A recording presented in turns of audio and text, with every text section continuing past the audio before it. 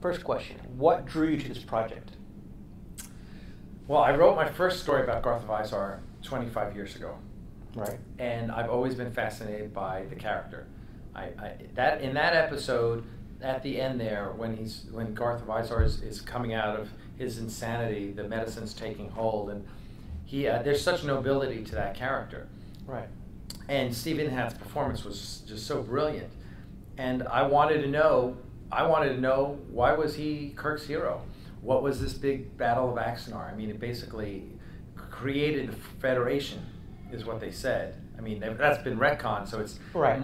So we basically have it as the victory at Axanar saved the Federation. Right. Right. It's just a fascinating story. It's a fascinating piece of history that we know nothing about. We've never seen this period of history in Star Trek, and so it's just ripe for a story to be told where we're not recreating anything. We're creating from these seeds. We're creating a whole new Star Trek time period. Now, in the future history of Kelvar Garth, does it weird you out at all playing those characters? Like, you know what's coming around the corner, so...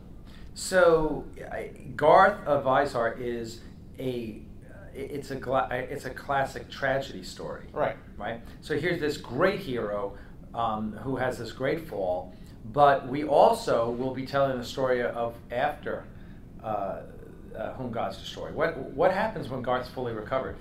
So we're filming a couple vignettes with the Star Trek Phase 2 crew in October that will serve as bookends to Axanar, and about Kirk and the Enterprise going back to pick Garth up and bring him back to Starfleet Command after he's been fully rehabilitated. And what is that like? What is that like for Garth, who's lost this? You know, we posit he's lost 10 years of his life. He doesn't remember anything about this time period. And what is it like for Kirk? This is his hero. Right.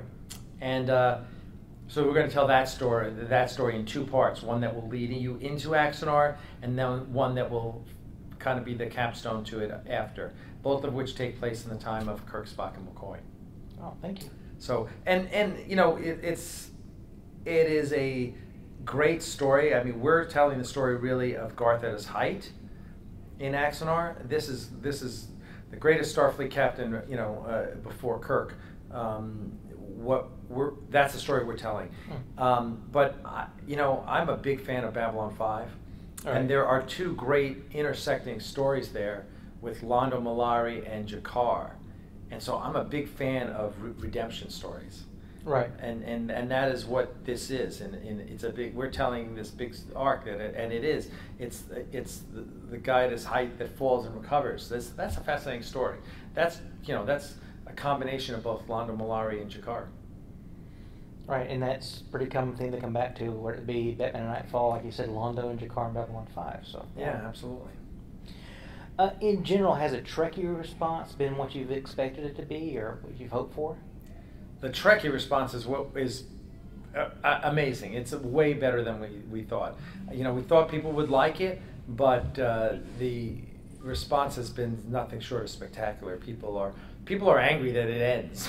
They don't want. They're like, wait, you don't stop. They want more. So it's been great. I mean, I wish I had a nickel for every person who told me, I wish this was what was being made, right now instead of JJ Trek.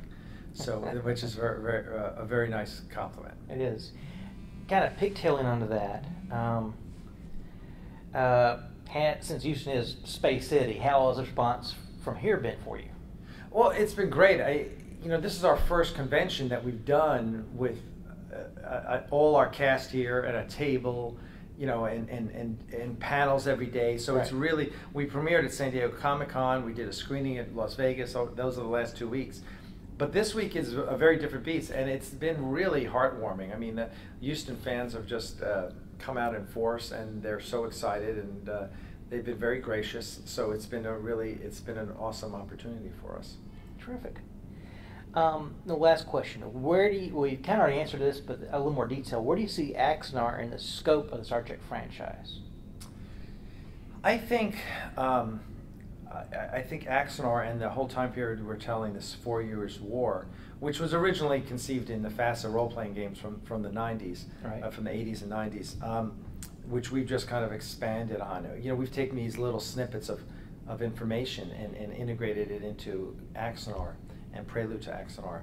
I would love nothing more than to know that this kind of gets adopted into the Star Trek universe, into the Star Trek canon. Right. That would be a dream come true.